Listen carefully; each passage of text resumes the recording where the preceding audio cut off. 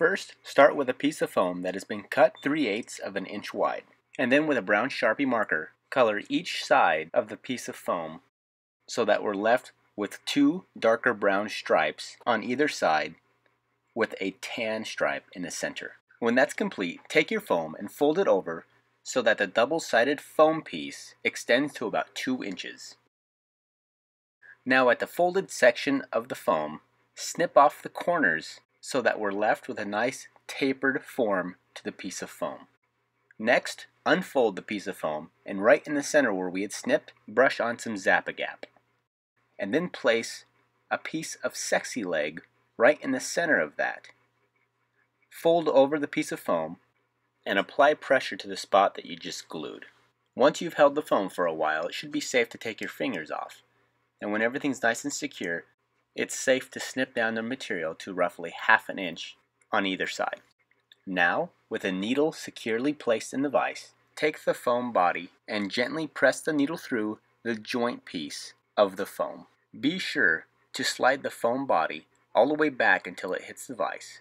And when it's there, it's time to secure your thread to the needle itself, wrapping the thread all the way back to the throat of the foam body. Once you're there, it's safe to snip off the excess thread. Once it's out of the way, pull some thread out and then begin wrapping the foam around the needle to secure down the foam pieces to create a segmented body. We want the segmented pieces to be roughly 1/4 inch from each other. But once you're completed with one, simply pull back the foam, wrap forward on the needle itself, and then go back to re-securing the foam to the needle. Repeat those steps a few more times to create 4 segments to complete the body. Once it's complete, bring your thread forward and secure it around the needle, and then take your thread back to the last segment of the foam where we can whip finish. Once the whip finish around the foam is complete, bring it forward and whip finish around the point of the needle. Once everything is nice and secure, snip off the excess thread, and you have yourself the body portion to your extended body salmon fly. Now remove the body from the needle by squeezing it down and pulling. Now with your hook secured to your vise, take your orange thread and secure it to the hook. Once you have it nice and secure, snip off the excess thread. Continue wrapping your thread around the shank of the hook till you've covered about 2/3 the length of the shank. At that point is where we are going to secure down our extended body. Roughly 1/4 inch from the last segment, secure down both pieces of foam on top of the shank of the hook so that it's nice and secure before you move forward. And once that segment is complete, simply pull back the foam, make a few wraps forward, another 1/4 of an inch, and then re-secure down the foam, creating another segment to the body. When that last segment is nice and secure, it's time to add the legs. Take a long piece of sexy leg and secure it down on one side of the body.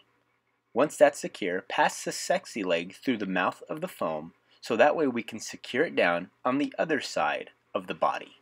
Once they are both nice and secure, snip off the legs so that they're both roughly 3/4 to 1 inch long. Once that is complete, add another 1/4 inch segment to the body and then snip off the top foam and then the bottom foam piece. Now take your thread and secure down the foam pieces so that there's a nice even taper to the shank of the hook. And now it's time to add the underwing. The underwing is made out of thin packing foam that we've slightly colored with brown Sharpie marker. The small piece of foam itself is roughly 2.5 inches long and 1/2 inch wide. Before securing it down, we've rounded the edges of the underwing itself to coincide with the wing of a salmon fly. Be sure that the foam is sticking off the back of the body roughly 1/4 of an inch and then secure it down. Once it's nice and secure, snip off the excess. The actual wing of our salmon fly is going to be made out of a bronze colored EP fiber. The length of the wing should just cover the underwing, and once it's there, secure it down and snip off the excess. The head of the fly is going to require another small piece of folded over foam. Just like we did previously, we're going to snip the corners to create a nice taper to the head.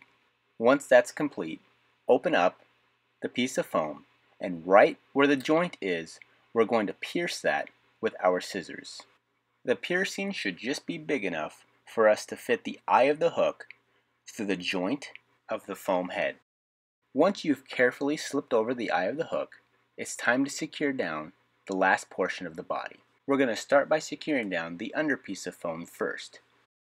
When that's nice and secure, take the top piece of foam and secure that down right at the same spot. When that is nice and secure, pull your thread over the top of the foam at a 45-degree angle to make the last 1/4 inch segment of the fly. When you're there, go ahead and make a few more wraps around the foam to create a nice nose to your salmon fly. Once that is complete, we're going to make another crisscross back over the top to bring our thread back to the very first segment of the head. Once your thread is there, we're going to secure down a few sexy legs on either side of the body of the salmon fly. Once they're nice and secure, snip them off so that they're roughly an inch long on either side. When that's complete, it's time to whip finish. Once your thread is nice and tight and whip finish is complete, snip off the excess thread. Now it's time to cut off the excess foam left behind from the head of the salmon fly.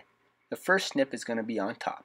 You should leave behind roughly 1/4 inch of the foam that extends over the wing. The next cut is going to be at the bottom. Cut that one as close as you can to the body of the salmon fly. Now take your salmon fly and remove it from the vise. Holding the hook of the salmon fly, we're going to take our brown Sharpie marker and color up the foam to coincide with the rest of the body of our salmon fly. The last step is adding a bit of Zap-A-Gap to the underbody of the salmon fly, and when that's complete, you have yourself an extended bodied salmon fly.